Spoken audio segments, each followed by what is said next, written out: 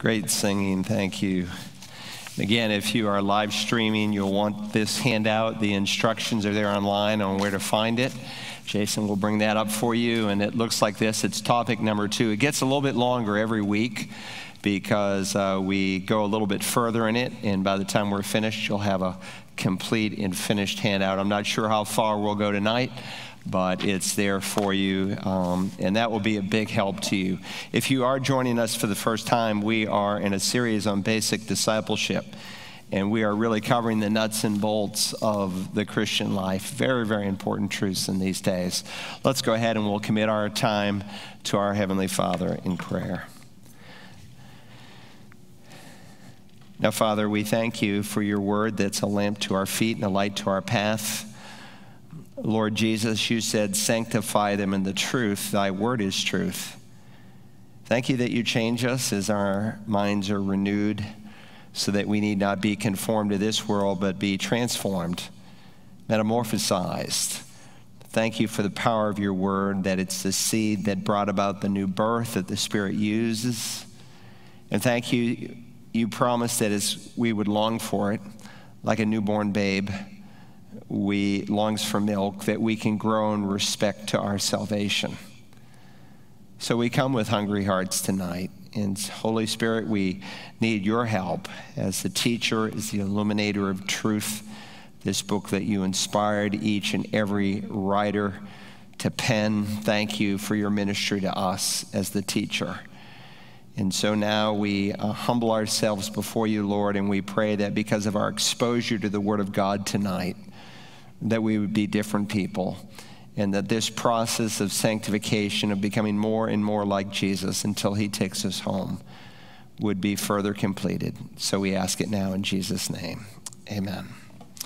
All right, so this is a course on New Testament discipleship. And as you can see, tonight's topic that we began last week is experiencing forgiveness and fellowship with God. Several objectives. We want to understand the doctrine of sin as it relates to actions, attitudes, and what we call doubtful things. To be able to relate 4 governing principles to what sometimes are referred to as gray areas, doubtful things, or disputable matters. To recognize 3 forces that we battle with as Christians, to distinguish between positional versus experiential forgiveness, to recognize the importance of confession for the believer in keeping our lives clean and clear and filled with the Spirit, and to discern the difference between real guilt and false guilt. And then with each handout, we are memorizing 2 verses of Scripture. So last week we started on the doctrine of sin. And just by the introductory paragraph there, you can read it. In a day when people think that truth is relative or cannot be discovered at all, there is a tendency to describe sin as psychological maladjustments, errors in judgment, glandular malfunctions. So it's important that we can define sin biblically. We first defined sin. We looked at 3 central passages. 1, sin is a failure to do what is right. James says, to the one who knows to do right and does it not, to him it is sin. We saw that sin is a transgression of God's law. 1 John 3 says that sin is lawlessness. It's just breaking God's law. And so in Ephesians 2, we examine that text, and Paul reminds us that we were dead in our trespasses and sins. We saw that the word for trespass is actually a compound word in the Greek New Testament. It literally means a false step. In other words, there's a known path that God calls us to walk on, and we've deviated from it. And so it speaks really of sins of commission, going against what God has commanded us to do. But then there are sins of omissions. So he speaks of being dead in transgressions and sins. And so we saw the word sin, whether it's used as a verb to describe the action, whether it's used as an adjective to describe the person, or whether it's used as a noun to describe the end result. In all cases, it simply means to miss the mark, to fall short. So we have fallen short. of God's expectations that he has for us, and we've deviated from known paths. Then point B there on your outline, we began to examine sin as it is described. Most often in the New Testament, it is described in terms of actions. And so we looked at a number of passages where God just says, this is wrong, period. He doesn't equivocate what he says what he means what he says. But we also saw that sometimes sin can be described not just in terms of an action, but in terms of attitudes. And this was very important in the Sermon on the Mount, in 6 illustrations that the Lord gives as he really tears the rug out from underneath the Pharisees, who could point to external laws that they had obeyed, but internally they were at fault. So Jesus said to look at a woman to lust at her is to commit adultery. They said, well, I've never committed adultery. Jesus said, you have in your heart. And so he was showing them that unless their righteousness surpasses that of the scribes and Pharisees, they'd never enter the kingdom of God, because they had an external righteousness, such that Jesus can say to hate your brother is to be a murderer. So sometimes sin is described in terms of actions, sometimes in terms of attitudes. Every sin, point 3b3, every sin is not delineated in Scripture, but God gives us some principles to discern whether something is sinful. And so we can see on this chart, on the one side, we have what we would call the negative commands of Scripture. Don't do this. On the other side, we have the positive commands of Scripture. Do this. And in between is what we might call the gray areas of life. They are called disputable matters, the non-absolutes of Scripture. But if you understand the principles that govern these areas, then they don't really become gray at all. They become quite black and white. And so we're going to look at these A, B, C, and D tonight at least, that we're not to do anything that would cause another brother to stumble, that whatever cannot be done in faith from a clear conscience is considered sin, that whatever cannot be done to glorify God is sin, and whatever appears to be evil by choices we make lessens our testimony for God and therefore is sin as well. So let's look at a central passage of Scripture that really describes this. Turn to the book of Romans, would you? Romans chapter 14. Romans, the 14th chapter.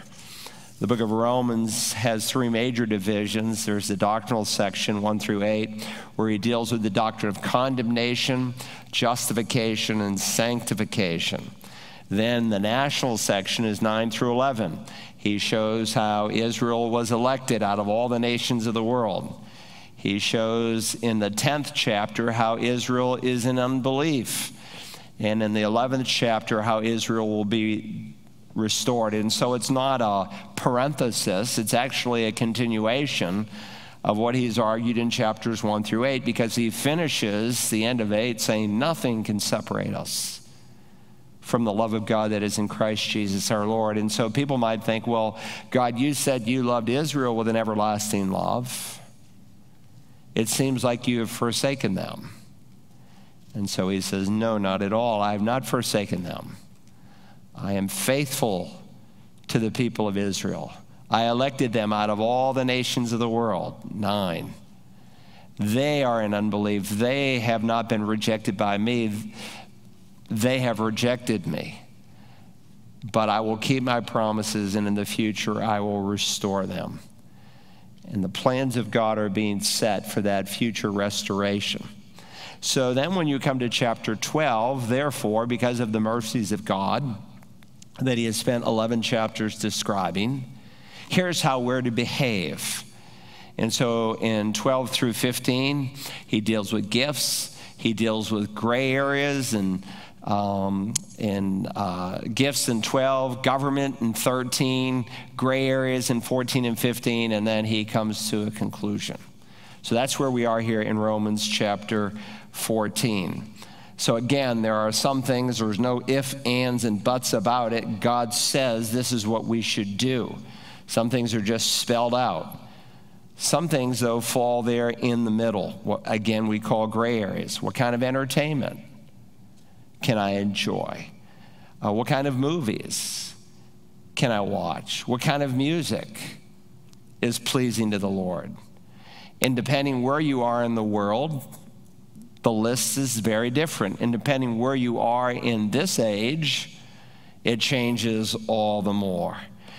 There was a time when I suppose these issues and these principles were at the forefront of evangelicalism. Not anymore. We've gone to the other extreme.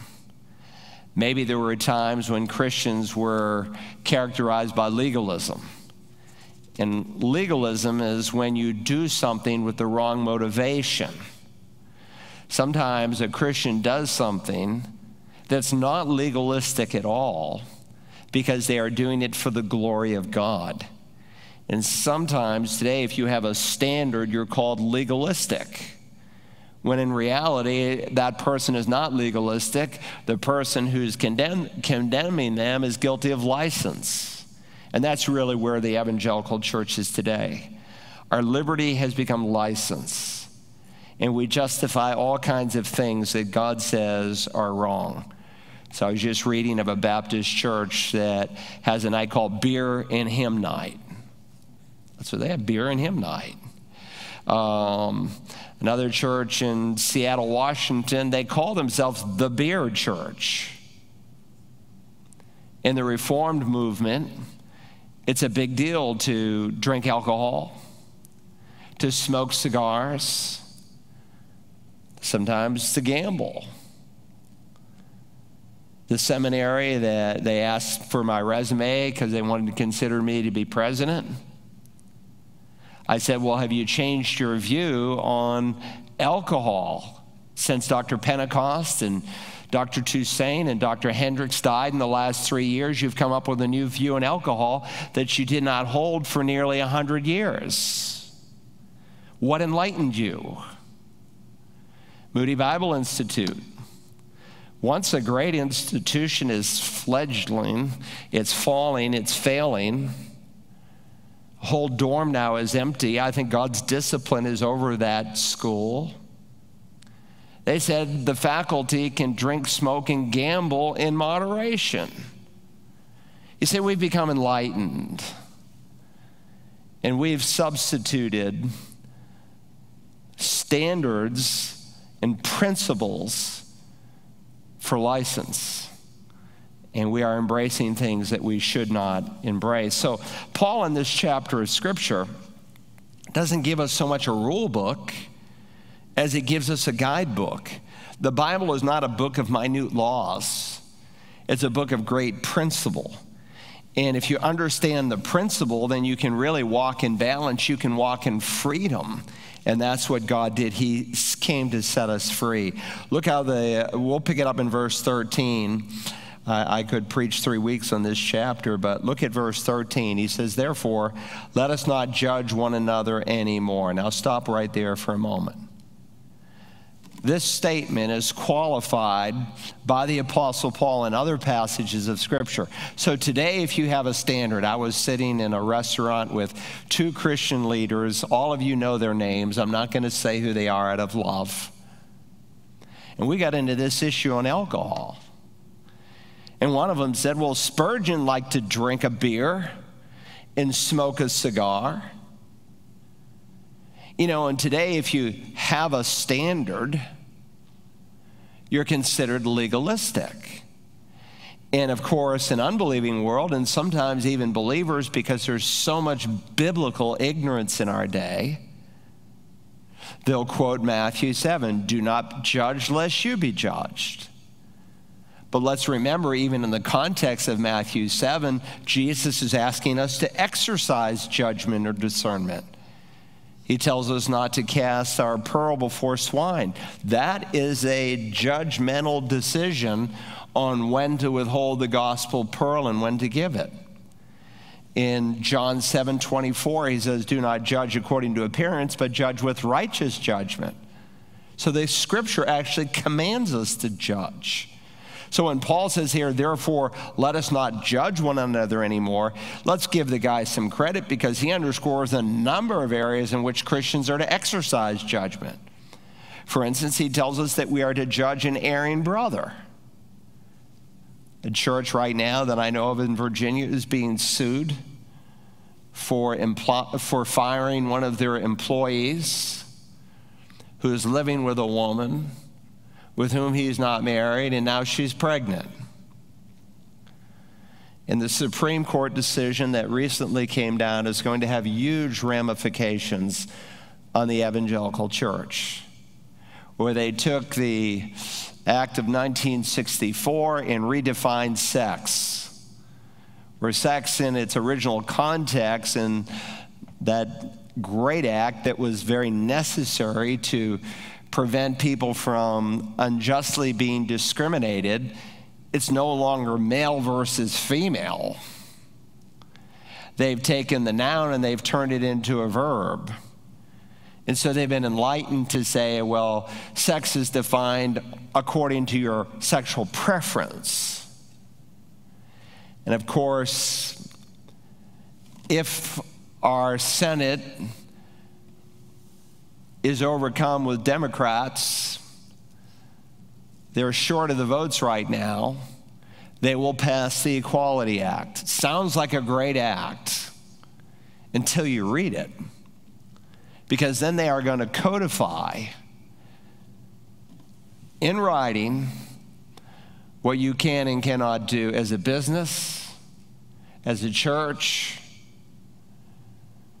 I mean, it will be very tricky. You could hire a custodian, and the custodian comes out as a transgender person. You say, I'm sorry, you can't work for me anymore. The Equality Act will have huge ramifications. I was speaking with a Christian organization this week, and this guy is all into the monuments, and I said, hey, that's great, but look, what are you doing with enlightening Christians on some of the critical issues that are coming up in the next election? So one, God tells us that we are to judge erring Christians. Paul, if you remember in 1 Corinthians 5, it says it's actually reported among you. It's the word reported is akuo. It's broadcast. It's well known in the whole church. We got our word echo from it. That there's immorality among you, and even of the kind that the pagans find distasteful. Someone has his father's wife. Someone was sleeping with his stepmother. And Paul rebukes the church there in Corinth. He says their so-called tolerance is nothing but arrogance. And they should have exercised church discipline and dealt with that erring brother. And so the scripture is clear that we are to exercise what's called church discipline. That's a judgment that God calls every local assembly to make. Most people don't even know what church discipline is today, because everything's accepted under the banner of tolerance. We're also to judge false doctrine. Paul will later say here in the book of Romans, when you come to chapter 16 and verse 17, he says, I urge you to keep your eye on those who would cause dissensions and hindrances contrary to the doctrine that I delivered to you, Romans 16, 17.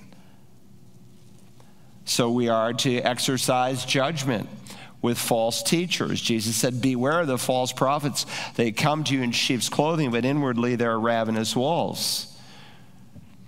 John says that we are to test the Spirit, that not every spirit is from the Lord. And so we are to hold to what is good. We are to spurn that which is wrong. That's a form of judgment. Not only are we to judge erring brothers and false teachers, the Bible teaches we're to judge ourselves. We come to the Lord's table, and it's a time of self-examination, Paul says in 1 Corinthians chapter 11. And he reminded the Corinthian church that because some of them came to the table and took in their hands the very elements that represented the incredible price that was paid, not so that they could serve the world, but so that they could serve the Savior, for they had been bought with a price, they were eating and drinking judgment unto themselves. He said, for this reason, a number of you are weak and sick, and some are asleep. That is, some have died prematurely, sooner than God had wanted. But he said, if you had judged yourselves rightly, then God would not have disciplined you. So understand when Paul says we're not to judge, it has to be put in the context even of the book of Romans and the whole of Scripture. Again, here in verse 13, therefore let us not judge one another anymore, but rather determine, or actually it's the same word, judge again. It's a play on words, krino. Therefore do not judge one another, but rather judge this or determine this. And some translations bring that out. And he tells us that we are not to put a stumbling block in a brother's way. Look at verse 14 and let me explain a little bit further. He said, I know a man convinced in the Lord Jesus that nothing is unclean in itself. Now, in every generation, there are different issues.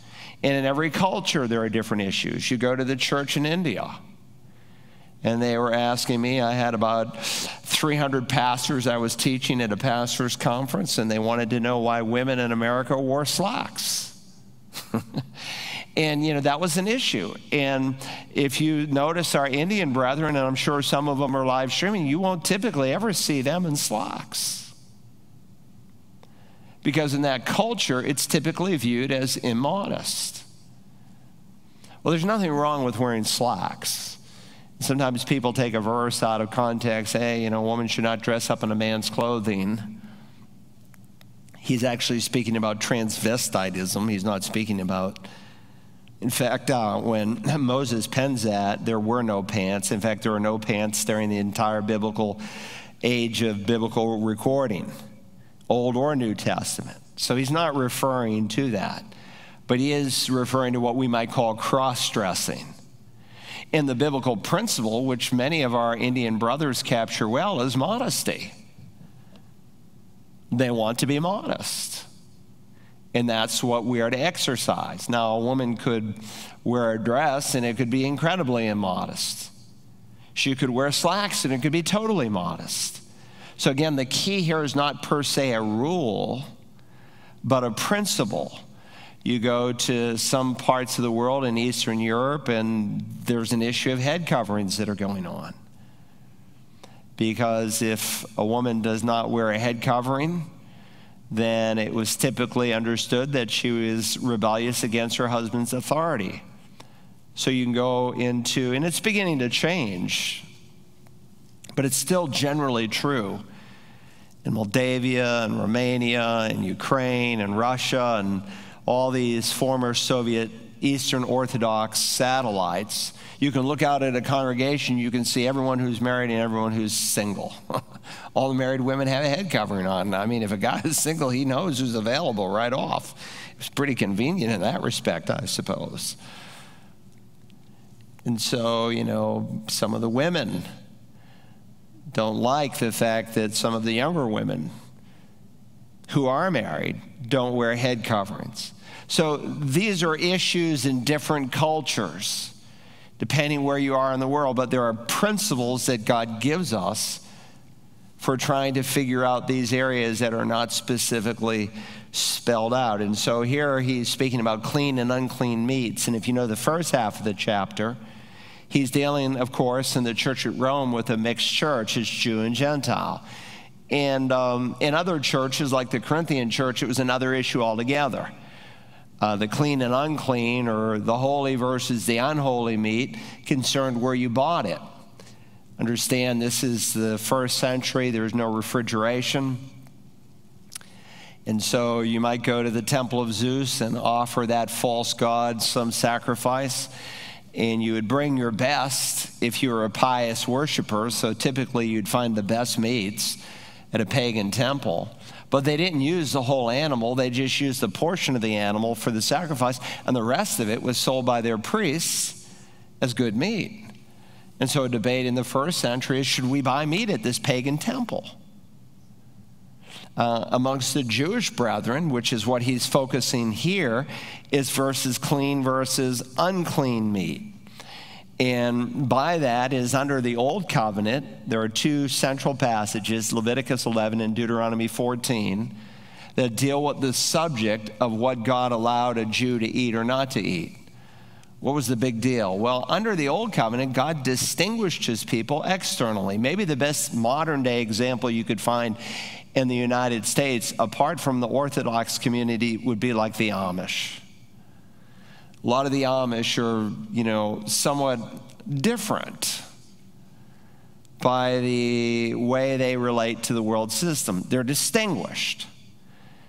Well, in biblical times, under the Old Covenant, God distinguished his people externally.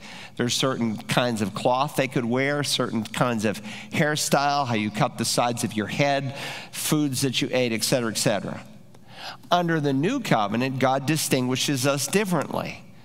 The promise of the New Covenant, I will put a new heart and a new spirit within you.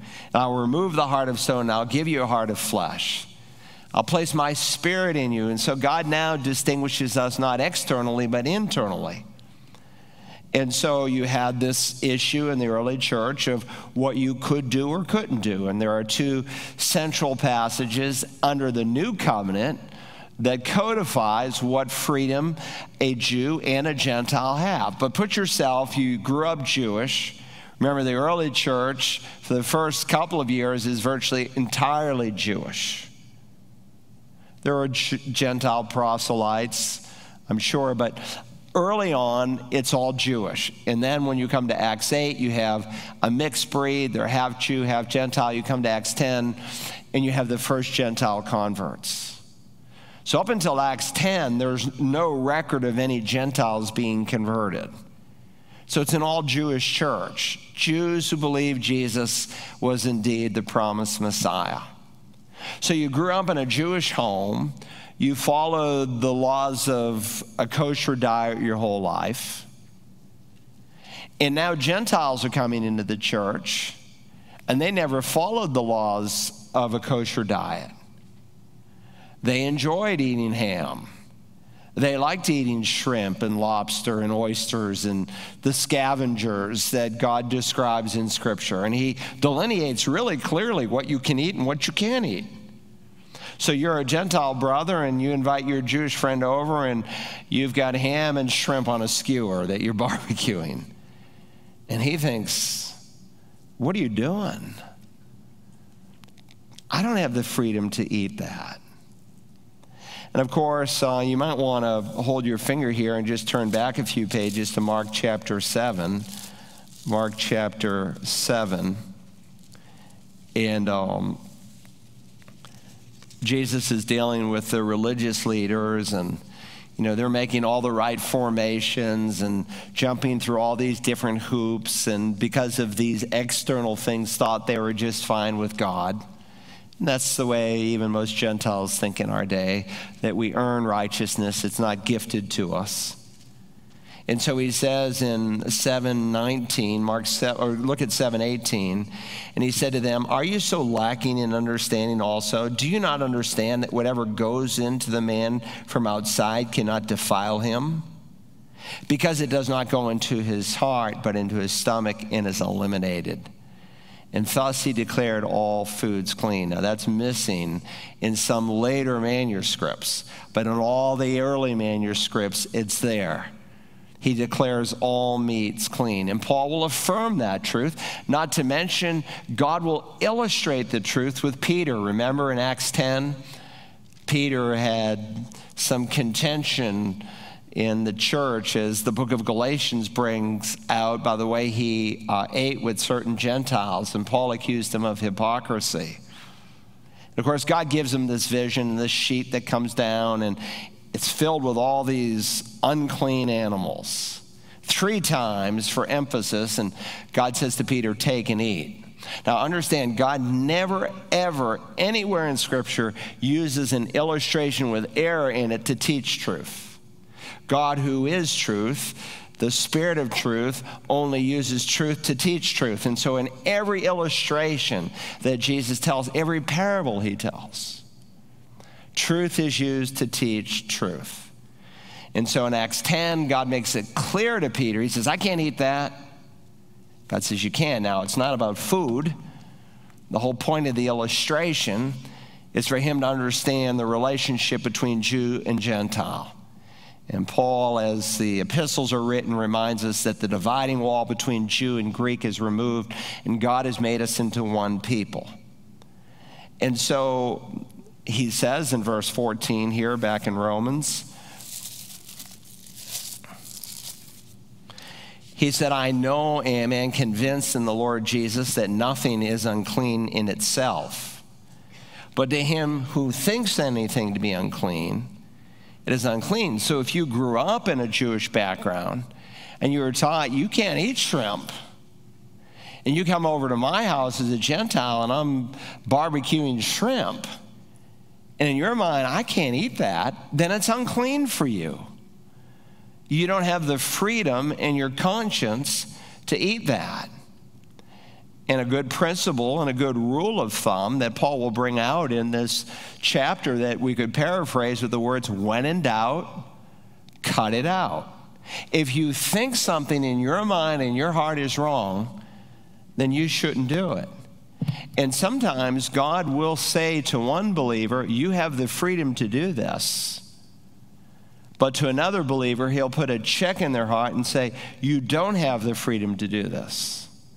And God can often lead by that. I remember when we first came to Beaufort, there was a family that kept trying to befriend our family, and the dad said, hey,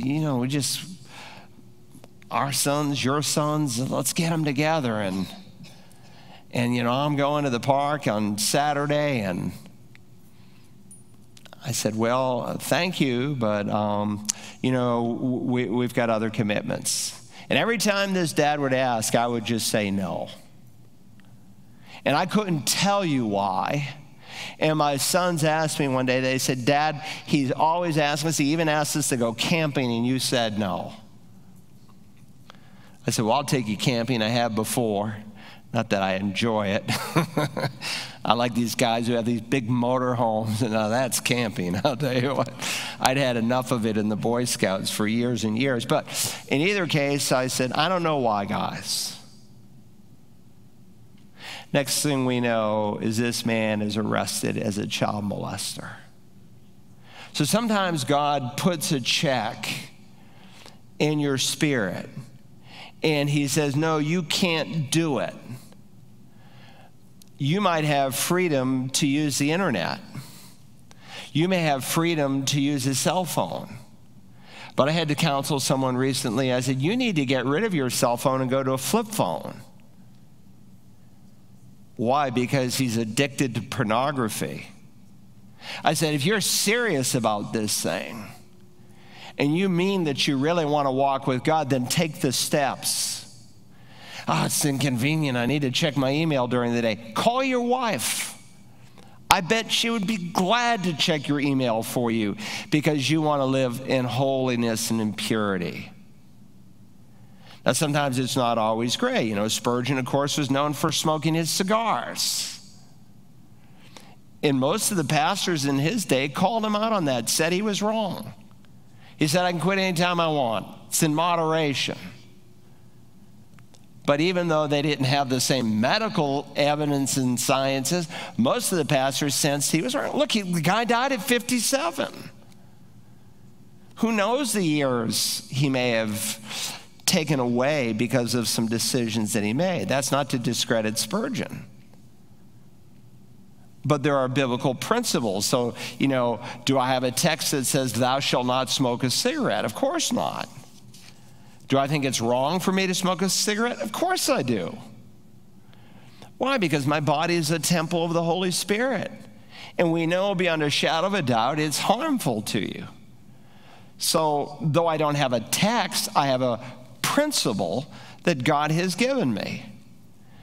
I hear some of these pastors sometimes use movies that they've watched for illustrations. I think, where are these guys? They got their head in the garbage bin. Because some of the movies they are referencing, Jesus Christ would never see with them. So it's not a matter of, you can watch this movie and you can't watch it. I watched a movie 2 nights ago with 2 of my granddaughters about this dog called Christmas. It was a great movie. I enjoyed it. It was fun. Sure, we screened it. We wanted to make sure it was okay. So I'm not saying all movies are sinful. I remember talking to Dr. Jerry Falwell. Jerry Stokes had invited him to come and speak at a wildlife supper, and we were chatting a little bit, and we ran the gamut of topics. And that night I said, "Now, Dr. Falwell, you don't need to wear your suit to this." If you said, "Look, I go to the beach in a suit," I'll never forget that. I go to the beach in a suit, you know. And you know, he said, "I've only been to a few movies in my whole life." That was just his conviction. He didn't want to soil his mind. And you know, these Christian organizations who supposedly screen movies for you. Yeah, well, we watched this R-rated movie, and this word was in it, and that was, and this small sex scene. Why would I trust an idiot like that to screen a movie for me? He's got his mind in the garbage pail, and he's going to have discernment to screen a movie for me? I don't think so. So again, there are biblical principles, and so God gives us a principle in Philippians 4. The things that are true and right and honorable and worthy of praise, set your mind on these kinds of things. And yeah, it's really hard to find good movies in our day. But you know, it's not all that bad to read a book occasionally. So he's giving us some principles. It's like the wife who husband calls out, "Hey, honey, is this shirt okay for me to wear? What do you think? And is it clean enough for me to wear?" And she said, "No, don't wear it." So he puts on another shirt and comes out. "How's this one?" "Oh, that's perfect." "You didn't even come in and look at the other one. How did you know it was bad?" "Well, look, if you had doubt in your mind, it was bad. If it's dirty, don't wear it." And so there are principles like when in doubt, cut it out. And that's what he's going to draw out in verses 22 and 23 here in this chapter. The faith which you have as your own conviction before God. Happy is he who does not condemn himself in what he approves, but he who doubts is condemned if he eats, because his eating is not from faith, and whatever is not from faith is sin. So back here in verse 14, for if because of food your brother is hurt, you can't say, "Well, he'll get over it." No, you're no longer walking according to love. Love and knowledge are bled together. So I have a friend who cannot eat in a restaurant where there's alcohol served. It's just too big a stumbling block for him. He came out of an alcohol background, and for him just to smell the aroma of the beer and everything else, it's too much for him. Now, he would never go with me. He doesn't live here anymore, but when the Applebee's opened, he said, "No, I can't go there." You know, years ago when I came to Beaufort, we didn't have anything here. And we had a Kmart and a Walmart, I think a Bojangles, and just there was very few things here. And so when a new restaurant would open up, it's just like everybody in town went to the new restaurant because there had never been such a restaurant. Applebee's opened up and the place was packed for months. And then another Golden Corral opened and that place was packed for months. And we'd go from, you know, these, I didn't have a problem going with Applebee's. In fact, I went into Applebee's in the early days when they opened, and it was so packed, they said, "Well, the only place we can sit you is right here in the region of the bar." I said, "I'll take it." And I led your father-in-law to Christ 10 feet from the bar. So, again, what God says to some people you can't do, you have freedom to do, but you don't take your freedom and hurt your brother with that freedom. Otherwise, you're no longer walking according to love, and that's what God tells us to do. It's not an issue, I don't care what anybody thinks. The issue is, am I walking according to love? And so he explains it further in verse 16. Therefore, do not let for what is for you a good thing be spoken of as blasphemeo, evil. We get our word blasphemy from it. For the kingdom of God is not eating and drinking, but righteousness and peace and joy in the Holy Spirit.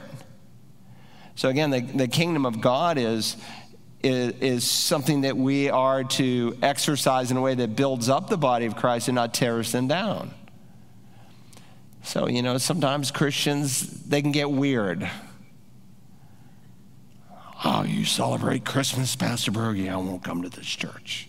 The guy in Graniteville told us he left over that issue.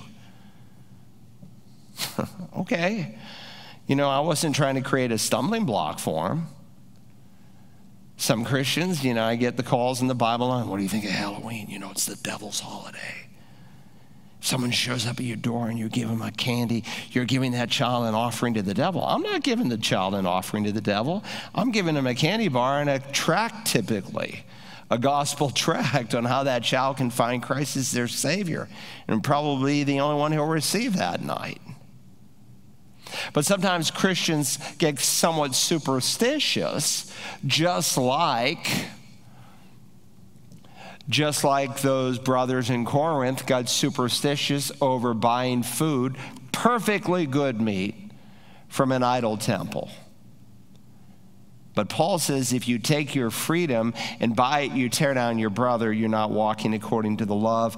For the kingdom of God is not eating and drinking, but righteousness and peace and joy of the Holy Spirit. For he who in this way serves Christ is acceptable to God, verse 18, and approved by men, verse 19. So then we pursue the things which make for peace and for building up one another. We're to be peacemakers, not division makers. Verse 20, do not tear down the work of God for the sake of food. All things indeed are clean. In other words, in God's eyes, there's no distinction between clean and unclean meats. And the Jerusalem Council affirmed that. The one restriction on food eating in the Jerusalem Council was drinking blood, because blood is sacred in God's mind. He wasn't talking about eating a rare steak. What he's talking about, like blood sausage might be comparable in our day. But you do not tear down the work of God for the sake of food. All things indeed are clean, but they are evil for the man who eats and gives offense. Then he says in verse 21, it is good not to eat meat or to drink wine or to do anything by which your brother stumbles. Now there's another issue, a gray area, so to speak. Should we drink wine? Some Christians would say that I'm legalistic for exercising abstinence. Well, that's okay. We've never made alcohol, if someone has a glass of wine or a beer, an issue for membership. It is an issue for leadership. If someone wants to serve with youth or in other capacities, but it's never been an issue for membership. But why do I teach abstinence? Why did Christians for hundreds and hundreds of years teach abstinence? Why did Moody Bible Institute teach abstinence? Because they were just coming out of a prohibition age? Not on your life. That's an argument of ignorance. Why did Louis Sperry Chafer and John Walvoord, the first two presidents of Dallas Theological Seminary, teach abstinence? For theological, biblical reasons. These guys were not ignoramuses. They were some of the brightest theologians of the 20th century. The scripture does not condemn the use of alcohol. It condemns the use of drunkenness, of becoming drunk, and the use of strong drink. And if you're new here, let me just say, especially for those who are live streaming, strong drink, biblically speaking, is raw fermented wine or beer. It's not whiskey or rum or the distilled alcohols that don't come nearly 1,000 years after the Bible is completed. Those weren't even in view. Before you can apply any text of Scripture, you have to go back to the original audience and say, how would the original audience have understood this? So when you read some of the intertestament literature, like the Didache and the Talmud and different midrashes and 2 Maccabees, some of the intertestament books, 2 Maccabees 15 says it's not good to drink wine only, it's not good to drink water only, but to mix the two. What was that coming out of? The Jewish culture.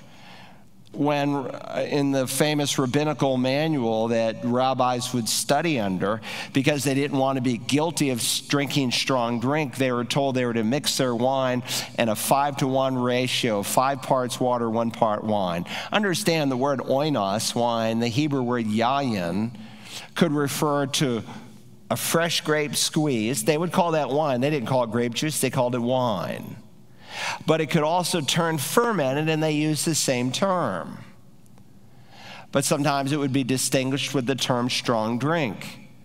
And so God makes it clear that a believer is not to use strong drink.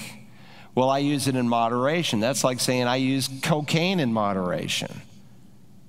The exception, of course, in Proverbs 31 was that you could give it to a dying, despairing man, much like we would give a painkiller to a person who's in agony as an act of mercy. It wasn't considered a sinful thing to do.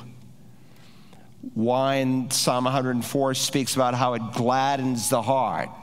And people love to camp on a verse like, see, it gladdens the heart. God wants me to have a buzz. No, he doesn't. In fact, 152 times that Hebrew word is used, it is never once used in reference to some kind of a high. It's talking about the blessing in Psalm 104 of bread and wine because they were staples. Bread was like the food in the Jewish culture to survive and in the Greek world. And wine was absolutely necessary because the water was typically impure. And it was a very involved process to boil water all the time. To heat it up, it's not like you turn on the stove or the gas burner, you built the fire. It was a big schmeal. And so within wine, there's ingredients called polyphenols. And polyphenols, within 30 seconds to 10 minutes, kills all the bacteria in water. Dr. Lister, who was a committed Christian, discovered this in the 1800s. It was known way before that because the Good Samaritan knew it. He poured wine in the cot. Why? Because it made the bacteria dead. He put oil before he put on the Band-Aid. And so Dr. Lister understood that there were polyphenols in wine that would kill bacteria. And, Listerine, it's named after that fella. Another famous physician, also a born-again Christian, Robert Johnson, understood this principle. And so during the First World War, he was the first one to present sterilized bandages. And the French army greatly benefited from his instruction as they poured wine on the cuts. They put bandages that had oil in them, and so that they wouldn't stick to the wound. And it was all part, of course, Johnson & Johnson. There's a lot of history behind some of these places. My point is that the burden of proof, John Walvoord and all these guys were not stupid. What is characterizing the church today is sheer stupidity.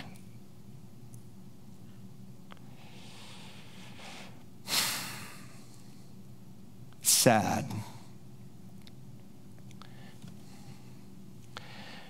But God's word, the burden of proof is on them to show otherwise. When you look at the Didache, which is a 2nd century AD Christian pastoral manual, it's one of the oldest pieces of literature we have to this day outside of the scripture.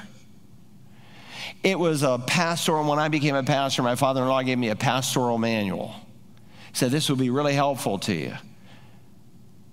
I remember in the 1970s doing my first funeral. Who's on first? I don't know. What do you do at a funeral?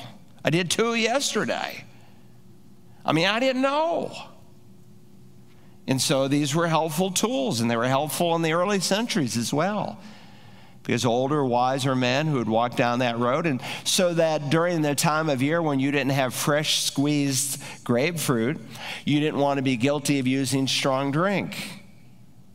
And so in the Didache, it said you mixed it in a 5-to-1 ratio. 5 parts water, 1 part wine, lest you be guilty of using strong drink. So back here on your handout, I don't want to get too far afield here. So there's some just simple principles here. Again, on one side, you have the negative commands of Scripture. On the other side of this chart, you have the positive commands of Scripture. And then in between, you have what we might call the gray areas, the disputable matters, the non-absolutes of Scripture. And so what are the principles that guide me? One, I shouldn't do anything that might cause my brother to stumble. That would be enough right there for me as a pastor to teach abstinence. So some teenager comes into Applebee's and I'm having a glass of wine. That teenager thinks, well, Pastor Carl can have a glass of wine. He's a godly man. Why can't I have a glass of wine? So he mimics my example and he gets behind a car and he kills somebody. So I don't want to do anything that would cause someone to stumble. And again, just logically, it just makes sense. Look, don't tell me the first time you had a glass of wine, you didn't have a buzz, because you did. And when you did that, you broke the greatest commandment. The greatest commandment is to love God with your whole heart, mind, and strength.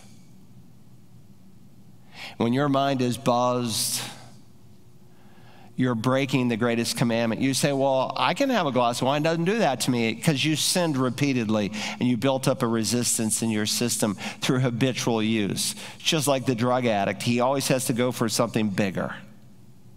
He starts on beer, starts on wine, the alcoholic. Before you know it, he's on vodka and rum and whiskey, because that's the only way he can capture the high in the same amount of time. That's the nature of drugs. But I don't want to model anything that would cause someone to stumble. I don't want to do anything, point B, that I don't have a clear conscience to do. Why? Because whatever is not from faith is sin. I don't want to do anything that would not glorify God. Whether you eat or drink or whatever you do, Paul says, do all to the glory of God. I remember my mother-in-law, maybe she's live streaming tonight. She's 87 years old and she live streams most of our services because of the situation with their church, and they don't have the technology that we have in that country church. But she was at a Christmas party, and she was having a drink, unspiked drink. And there were two drink things. One was spiked, the other was non-spiked. And she didn't want the alcohol. Her convictions went great.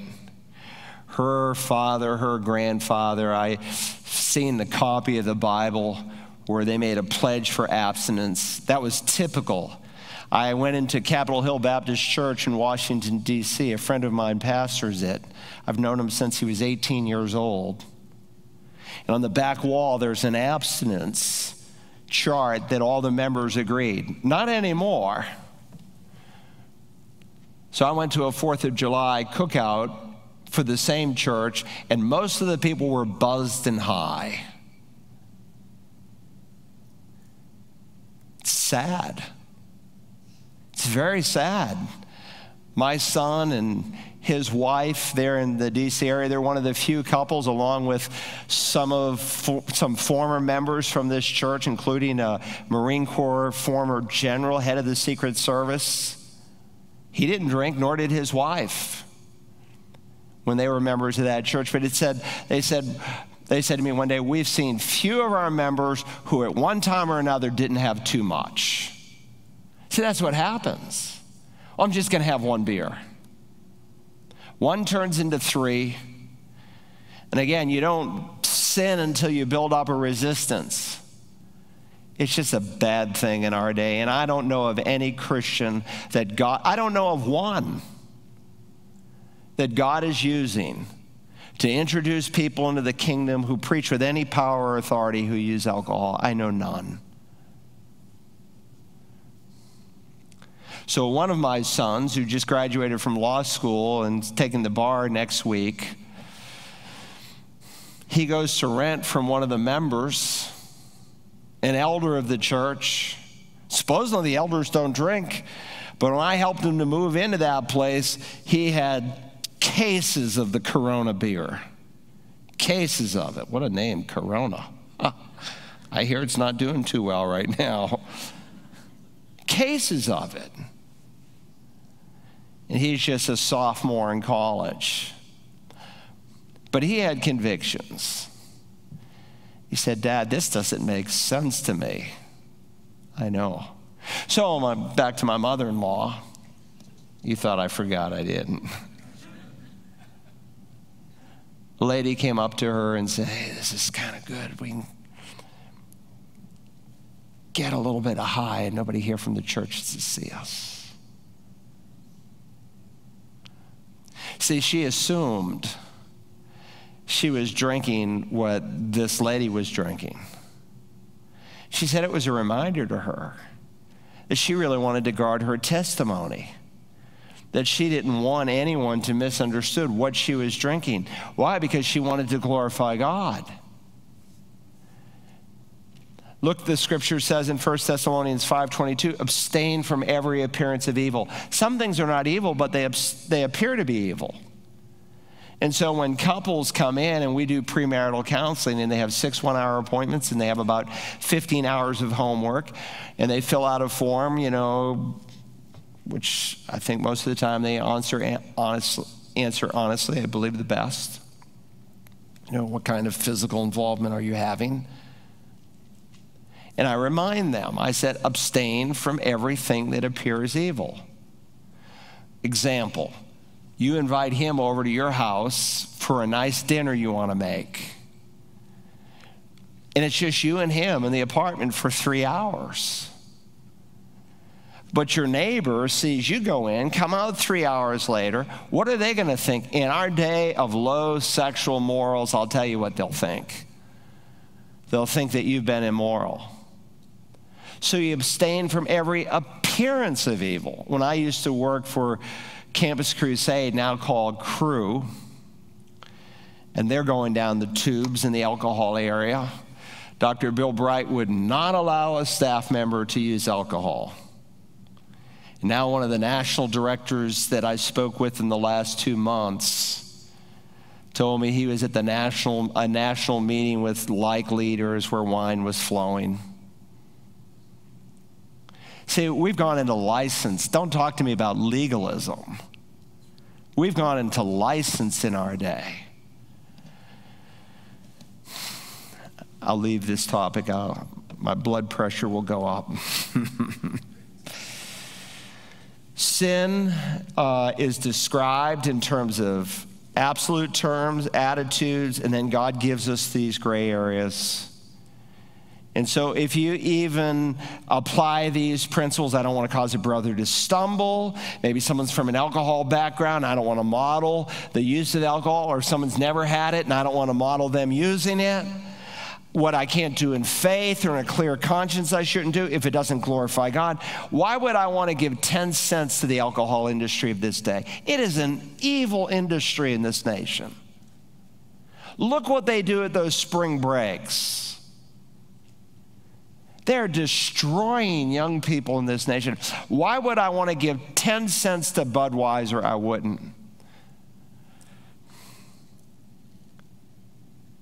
And whatever is not from faith is sin, and does it glorify God? And then sin is judged in the unbeliever. Point C there in your outline. Sin is judged in the unbeliever. God will someday judge all sin, and if we don't flee to Christ, he will judge it in us for all of eternity. Whereas sin is disciplined in the believer, point D. In the past, God deals with us as sinners. In the future, he will deal with us as stewards. We give an account of our stewardship. But in the present, he deals with us as sons. And so in Hebrews chapter 4, it's an important text. Why don't we just turn there for a second? Maybe we'll conclude with this. Hebrews chapter 4, book of Hebrews, written to Jewish believers. And he quotes from the book of Proverbs, a very important text, or Hebrews 12, verse 4. And notice what he says. He says, for you have not yet resisted to the point of shedding blood in your striving against sin, and you have forgotten the exhortation which is addressed to you as sons. My son, do not regard lightly the discipline of the Lord, nor faint when you are reproved by him. For those whom the Lord loves, he disciplines, and he scourges every son whom he receives. It is for discipline that you endure. God deals with you as with sons. For what son is there whom his father does not discipline? But if you are without discipline, of which all have become partakers, all true believers, then you are illegitimate children and not sons. Furthermore, we had earthly fathers to discipline us, and we respected them. Shall we not much rather be subject to the Father of spirits and live? For they disciplined us for a short time as seemed best to them, but he, God, disciplines us for our good, that we might share his holiness. All discipline from the moment seems not to be joyful but sorrowful, yet for those who have been trained by it afterwards, it yields the peaceful fruit of righteousness. Now understand, the use of discipline in the New Testament is not always in reference to someone who's in sin. And that's not the major focus in the book of Hebrews. These were Jewish people because they said Yeshua HaMashiach is the Messiah. Their businesses were boycotted. They were ostracized. They were disowned. And the writer of the Hebrews reminds us that God uses discipline for our good. He shapes us with it. Just like a dad uses corporal discipline to shape his child. He assumes dads spank their kids, and not with the hand. God uses a separate instrument in Scripture. It's never abusive, but there's an assumption that there's discipline to help a child to understand what's right and what's wrong. And in the New Testament, there's also discipline that God brings in terms of sin. Sometimes you're right in the center of God's will and he's disciplining you. Why? Because he's shaping you into Christ's image. Sometimes you're out of God's will and he disciplines you. And that's not because he hates you, but because he loves you. And so in the past, he dealt with us as sinners. We come to the cross and we receive the one who took our place. In the future, he'll deal with us as stewards when we give an account for all of our service in Christ. But in the current time, he deals with us as with sons. You see examples in Acts 5, 1 through 11, Ananias and Sapphira. They're disciplined by God. You'll meet Ananias and Sapphira in heaven someday. They knew the Lord. They loved the Lord, but they got arrogant at one point. And they wanted to be big shots. And they lied in the process to the apostles. And God took them. Imagine if God took every person who lied today, we wouldn't have many church members, would we? And the Corinthians, they're disciplined by God. We read that verse already, 1 Corinthians 11:30. We could have added 1 John 5:16, a common Bible question verse. There's a sin that leads to death where he talks about physical death. Sometimes God takes us physically. Well, we will end it there. And next week, pick up with the doctrine of temptation. Let me just close this in prayer. I'll close this tonight. Thank you for those who've been asked, and if you'll commit yourself to those. Father, thank you tonight for the time that we've shared together. You've called us to be holy, not to be worldly. And yet we are living in a time that you said would come, when men's hearts would grow cold and sin would abound, where lawlessness would increase. Because we know that's what a lukewarm church produces. When the light is gone and the salt is lost. But we thank you that you love us with an everlasting love, and remind us, Father, that that love should never be turned into license, but a passion to live holy for you.